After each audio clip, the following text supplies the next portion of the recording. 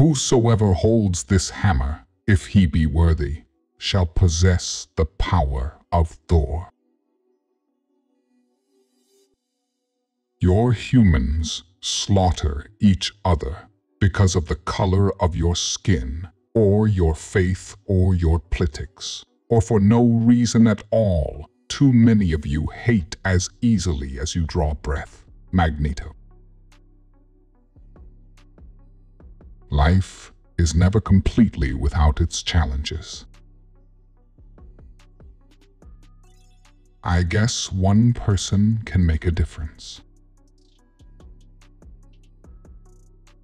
Face front, true believers. We all wish we had superpowers. We all wish we could do more than we can do.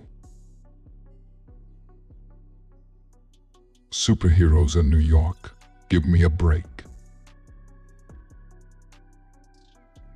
When you work with people who you like and you admire because they're so good at what they do, it doesn't feel like work.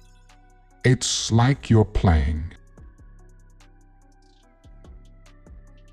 I think people have always loved things that are bigger than life, things that are imaginative. No matter how good a story is, if you're at a newsstand and you see a lot of comic books, you don't know how good the story is unless you read it.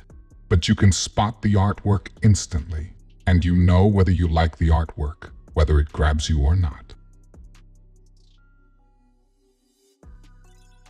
I love Marvel and the people there. I'm glad I am still part of it. If you're writing about a character, if he's a powerful character, unless you give him vulnerability, I don't think he'll be as interesting to the reader. We're living in a world where everything moves very quickly.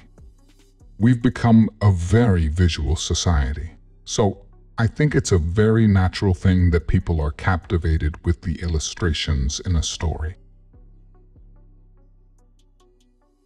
Achilles, without his heel, you wouldn't even know his name today. If Shakespeare and Michelangelo were alive today, and if they decided to collaborate on a comic, Shakespeare would write the script and Michelangelo would draw it. How could anybody say that this wouldn't be as worthwhile an art form as any on earth? No one has a perfect life. Everybody has something that he wishes was not the way it is. Comic books, to me, are fairy tales for grown-ups. A superhero's catchphrase should be like a really memorable advertising slogan. It sticks in your head, and you can't stop humming it.